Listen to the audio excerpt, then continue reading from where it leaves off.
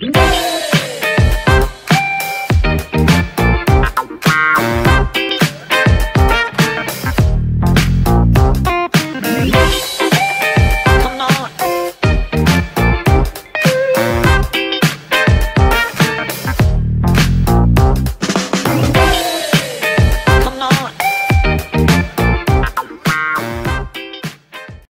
up, people? Welcome to the Health is Wealth podcast. I'm your host, Jason Shibley, and this is the show we talk about the relationship between your health, your wealth, and we're not just talking about the push-ups and dollar bills.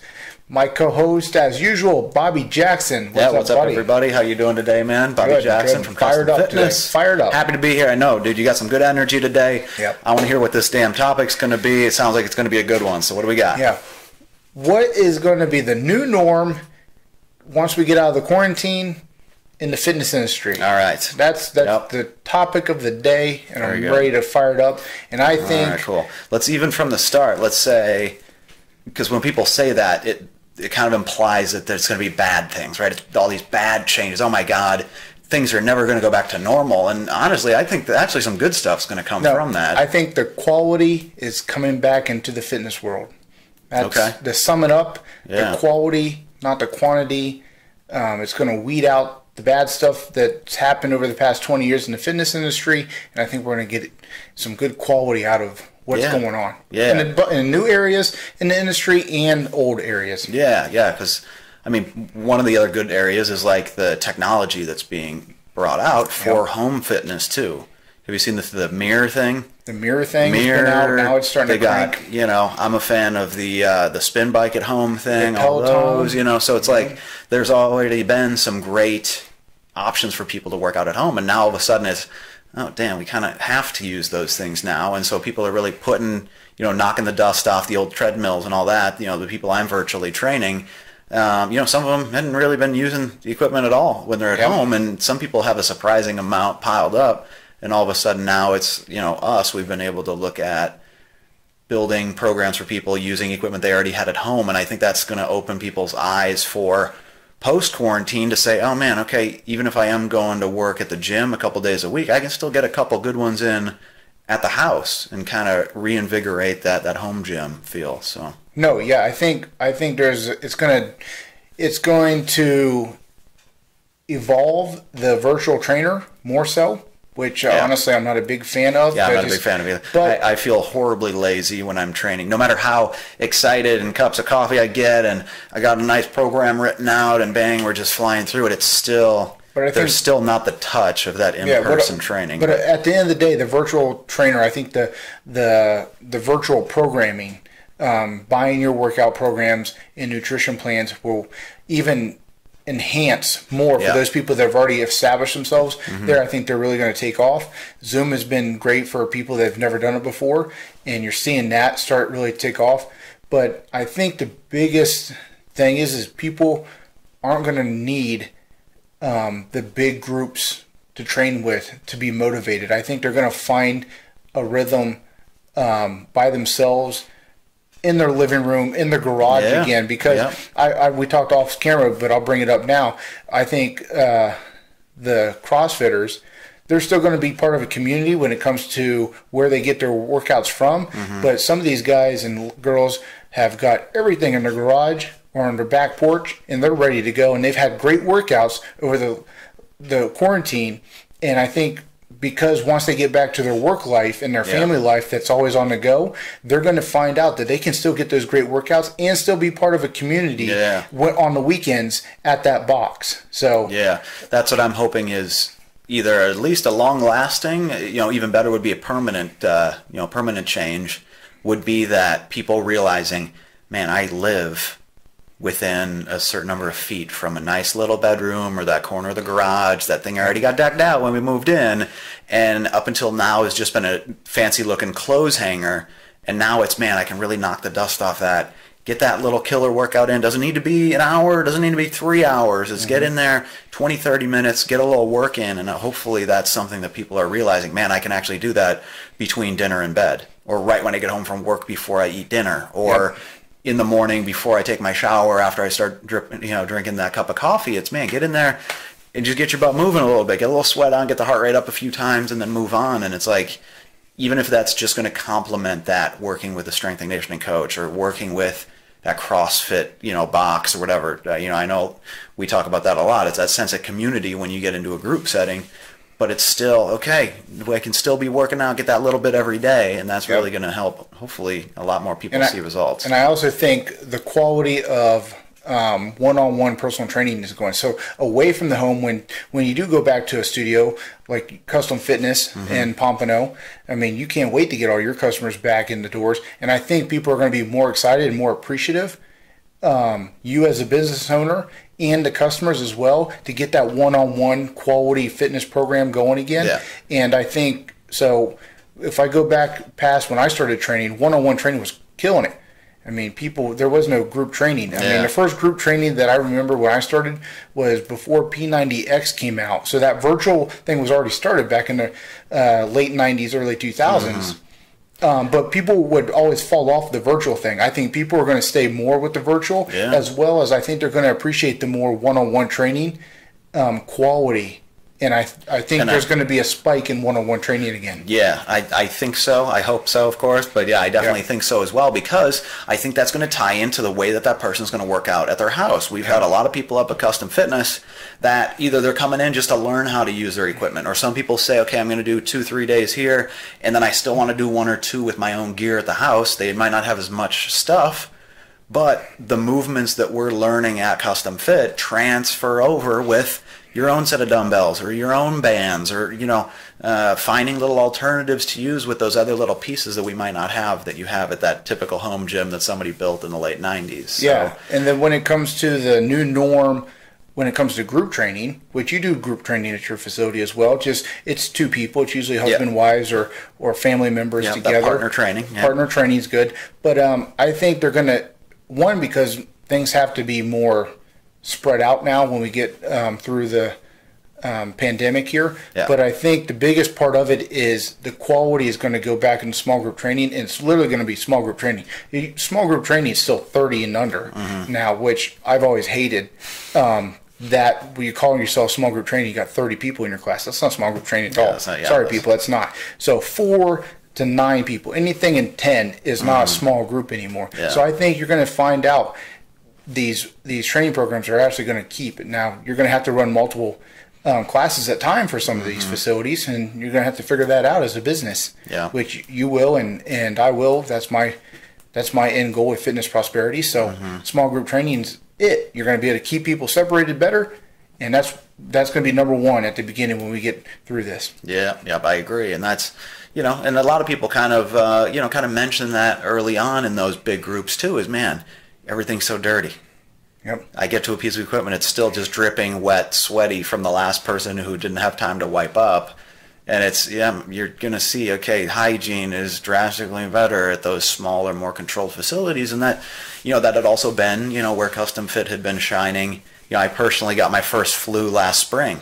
Right. First time ever. Congratulations. I know, right? Had to get the first one out of the way. Super excited. And that was, I'm blaming the airport. Had a couple different trips I had to take, and ended up getting this horrible flu, and that inspired me to really start hammering down with the hand sanitizer we already had, but the Clorox wipes and spray and single-use towels more available, and all these other little things to really crank down on that. Okay, God forbid, as bad of a time as I had with it, the last thing I wanted was to then bring it to the gym and give somebody else the flu at my own gym. So that really helped us tighten down on some of those little things, and being able to, wiping up in between clients.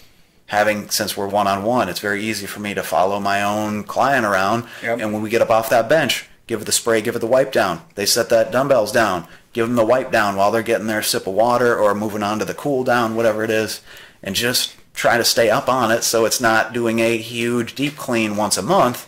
It's doing the spot cleaning every single day. Yeah, and I think going on with that, I think that's the biggest thing that customers are going to look at. How clean is the place that they're walking into? I mean, how are they opening that front door?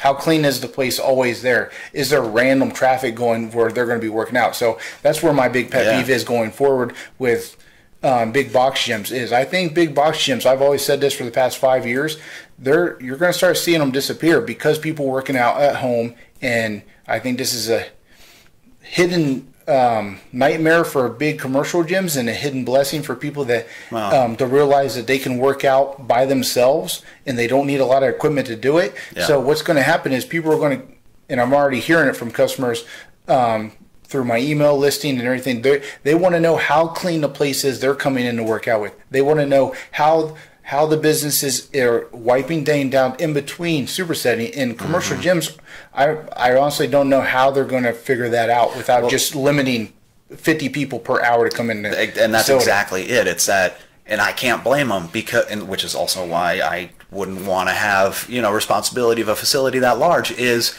you just can't. That's I'm not blaming, oh man, the box gyms are the worst. I don't have a solution for that problem. When you're dealing with a place that big and it's open gym format, so you have just members wandering around, it is physically impossible to truly keep that close eye unless you have more people cleaning than you have members. And then obviously that's not a very healthy business model. The old school gym etiquette things kind of disappear where you let your neighbor work in with you and stuff. A towel's not going to stop people's concern of how clean the air is. That they're perfect right there, and people are finally understanding that. Okay, dust and dirt in the corner is a heck of a lot different than something be infected with a virus. Yeah. Having that live virus on a surface, you can't see that. That doesn't even have to be physically wet to be holding a virus, versus that the old dirty was, oh man, the drinking fountain has some goofy little mold around it, or oh, there's some dust bunnies in the corner. That is the least of your problems now. It is like chemical warfare. And so you're right. I think people are going to be having a lot different eye on, okay, if there is that dust in the corner, what the heck does that mean about all these other surfaces that might appear clean but could have that actual virus on even it? If you see someone right beside you cleaning up, what does it mean? And that's the biggest thing. I think if I just jump over to what I've already been hearing and what I see in the golf world, is what they're doing with tee times is awesome, because they're breaking them up, right? It's 12 minutes. Some of these clubs down here in South Florida are doing 12-minute tee times. That's unheard of if you've ever been playing golf down in the winter timing. In Florida, you're teeing off as soon as that ball's hit off. You're scooting up. Yeah. No, they're separating 12 minutes. Does the course get a big hit on a loss of how many people they can get on the course? Yeah, but they're able to keep the doors open and the course is open, and one person per golf court. So what I think of at the gym, how are they going to do that? So put caution tape in between every treadmill? That's the easy part. The treadmills, you can do that. They just keep every other piece of equipment shut down. It's like, but you still have the bathrooms and locker rooms. You still have front door. You still have the front door. Everybody touches the front desk when they're scanning in, putting their every drinking fountain. But we're not trying to scare anyone away. It's just the reality of what other customers are already telling us in our businesses right now, what their concern is. Yeah.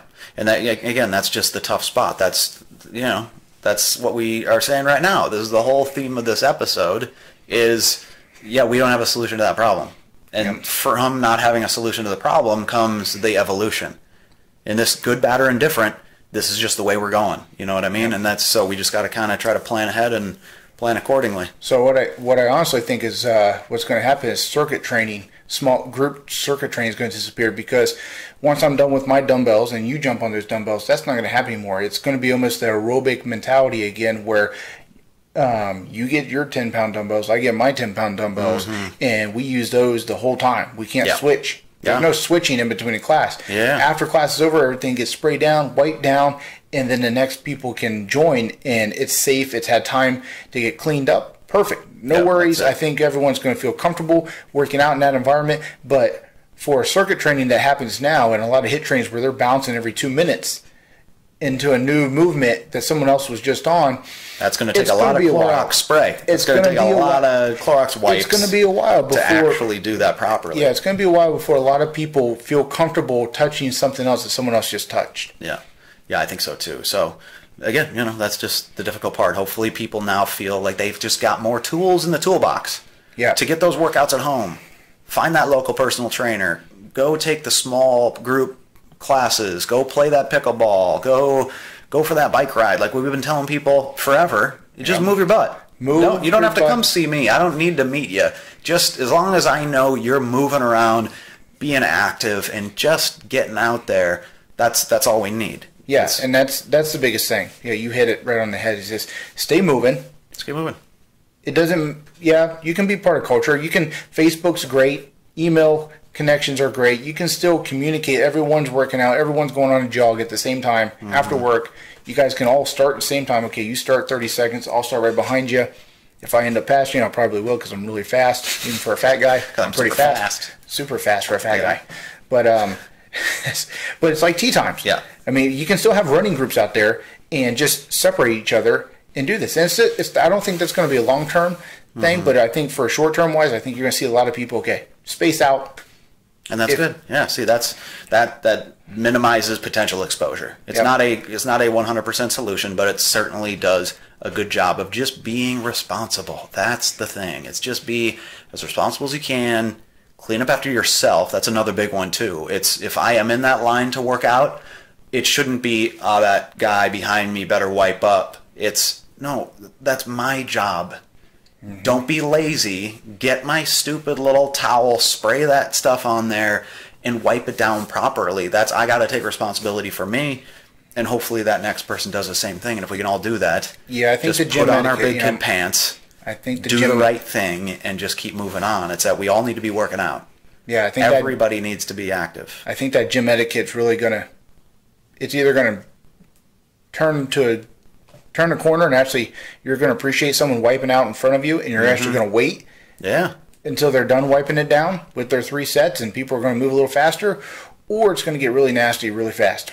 Yeah, that's with people being impatient, not wiping down quick enough. Someone doesn't think they did a good job, but the other person thinks that was great. I mean, what do you mean? Yeah, I think there's going to be hiccups in the road, but like Bobby said, the whole point of this podcast today is to make sure that we're going to do the right things. We're going to separate ourselves, and there's going to be these new trends for a long time in the fitness world, and that's going to get us through this. Some are going to be some great changes too, so I'm excited to see those. Ladies and gentlemen, thank you so much for watching or listening to today's episode. We'd love if you leave a comment down below. Don't forget to give us a 5-star review, like us, share us, and follow all the guests from today's episode. And remember, if it was easy, it'd be damn cheesy.